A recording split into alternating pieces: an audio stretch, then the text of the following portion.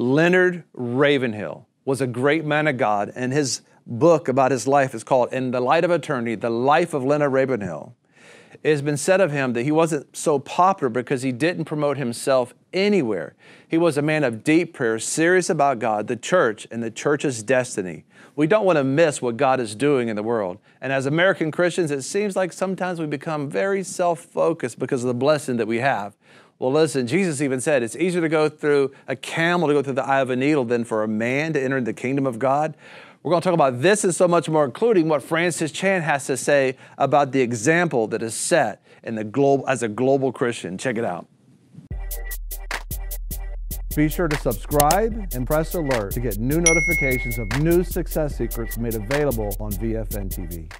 Talking about in this part of the program about a prophet by the name of Leonard Ravenhill. If you haven't got his book, it's In Light of Eternity.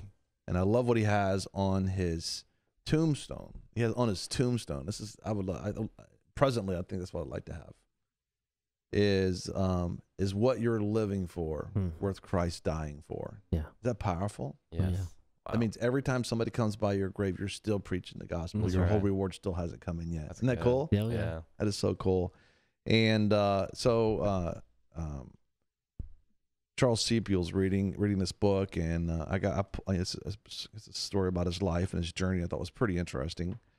But there's one particular article in there, and this man, explain some of his impact, John, as I'm looking this up. This is a tremendous man of God gift to the church at large. This was a prophet who spoke incredible truth.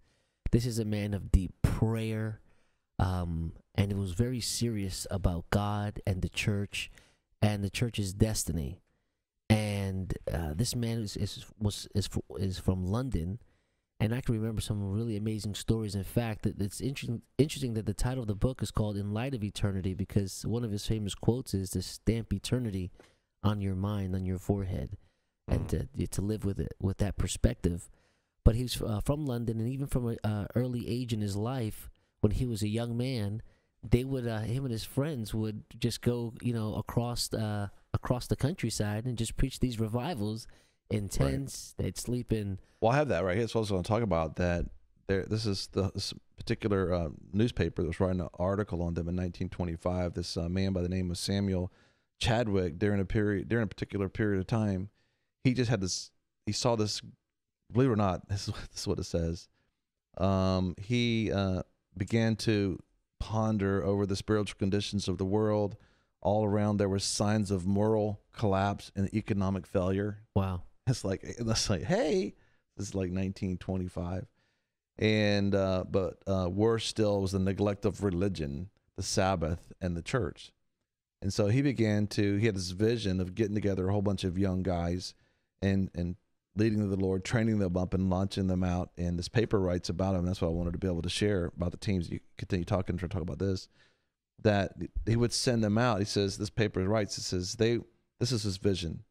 He would send forth a band of young men full of faith in the Holy Ghost to preach Christ to the multitudes unreached and unsought by the church, and they will receive no salary. This is important because if you want to reach a people, the last place you got to go to, you need to go to, is the people who think they already have God already. Yeah.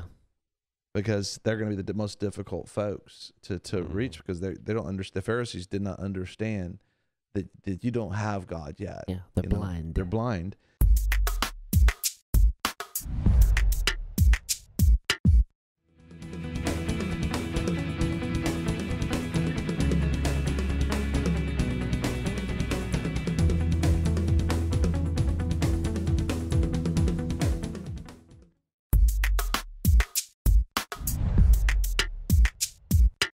And so he sent him out the street, and then he sent him out with no salary. Well, that would really, we're not talking lettuce here, Steve Hill said. He said, they will go as they are led, in other words, led by the Spirit, and they will live by faith. No collections will be taken. No subscriptions, which I guess partnerships on an annual basis, will be solicited. No favors begged, but they will tramp, which is camp, from place to place, preaching and testifying and singing in the streets, marketplaces, and village green pastures and beaches, depending upon where they're going to be at. And this was his vision, to be able to send them out. And so Ravenhill was one of those teams that was going to go out. And this was his vision. The paper was writing about it. And they would just show up. They go about 30 miles a day. And they would just go. Because when I would hear about Ravenhill, I didn't understand the original and how it happened. I thought he just got this call and he went. But really, Chadwick got this vision of that the only way we're going to be able to change things is to train and launch. We have to train, groups up and launch them out and just have them infiltrate society to begin to share the love of God and win folks to the Lord. And they were winning. They had a song that they would sing. It was something about almost like the millionaire down to the poorest person. They're winning them all to the Lord. But think about it. In that day, in 1925, not having, there was no Holiday Inns. Besides, there's no collections. And so they have a picture of them sitting on the side of the street in the bushes, eating something and as happy as they can be. Yeah. Slept in tents. Yes. And just wanted to do the God's will, reach souls. But this is an awesome man. I've actually, there's recordings of him and I have actually cassette tapes of his messages, and they're so just filled with fire and conviction and passion. But this man was also an incredibly humble man. He was not about any kind of self-promotion at all. In fact, he was very good friends with A.W. Tozer, another just amazing man of God. And they were very good friends. And I've heard it said that one of the reasons why Leonard Ravenhill is not as popular as A.W. Tozer are well known is because he just never promoted himself at all. But this man was spiritual father to Steve Hill. He's spoken into the lives of Dr. Brown, Michael Brown. Christ for the Nations. Christ for the Nations. In fact, I believe even Keith Green, he's spoken to Keith Green's life. Oh, wow. Worship leader who passed and went to be with the Lord in the 70s or in the Jesus movement, I believe. Yeah, and he did. Just absolutely I awesome. got pictures of him in this book with him sitting with Keith. Yeah, the impact of his life is just amazing. I've heard stories of men that had to preach in the same conference. Other men of God said, "I don't even want to preach when Leonard Ravenhill's there. I don't even want to be there," because he was just very serious about holiness, holiness, holiness, holiness, and that was his main message: holiness and repentance. In fact, he's well known for a book called "Why Revival Tarries." And again, about repentance in America, repentance around the world. A man of prayer. His son, David Ravenhill, was an instructor here in the Gulf Coast area for School of Ministry, Brownsville Revival School of Ministry, and has just continued his father's legacy. But just amazing. What I thought was pretty interesting in reading parts of his book was that Charles Stanley in the 70s, I believe it was the 70s, he writes about how there was a powerful move taking place at Charles Stanley's church in Atlanta, and he was preaching, and Charles had told him basically everything is good in the congregation, everything's fine, and he didn't preach, if he had anything left to preach, and all of a sudden he just felt like the Lord led him to preach on prodigals, and he's thinking, oh my goodness, Charles is not going to like this, because obviously there's prodigals here. So he spoke on prodigal fathers. And when he finished talking about prodigal fathers, that left the Lord, man, the altar is just flooded with fathers just weeping and crying. And then after praying for them, they went back and they prayed for prodigal children. And then the children came. Wow. And then they told him at that point, and this is what's written about his book, he's going to go out the back or something in the church. And the church tells him, don't go out back because that particular building back there is filled with homosexuals. That's what he said. And Leonard says, what are you talking about? Right. And so next thing you know, the whole altar is filled with all these folks that were in the homosexual lifestyle and getting saved. And so Charles comes up and says,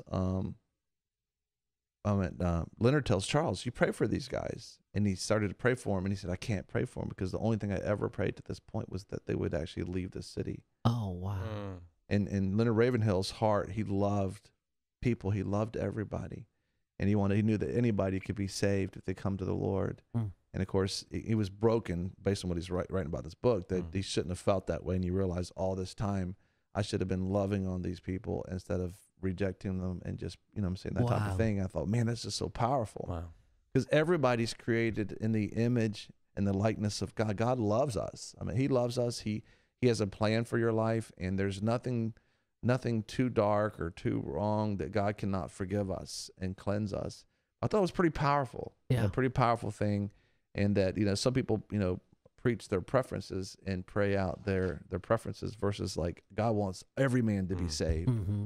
He loves you. God's got a plan for your life. And if you want to find out more, we'll make it available, access to it. In light of his integrity, it's the biography of Leonard Ravenhill.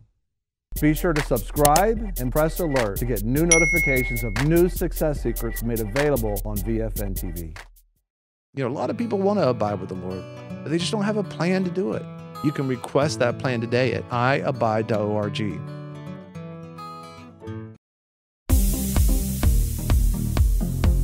I'm your host, Greg Lancaster, and we're so glad that you've joined us. Don't forget you can join us 24 hours a day, 7 days a week. Download our app and sign up for our newsletter, The Torch, at vfnkb.com. I've enjoyed our time together. God bless.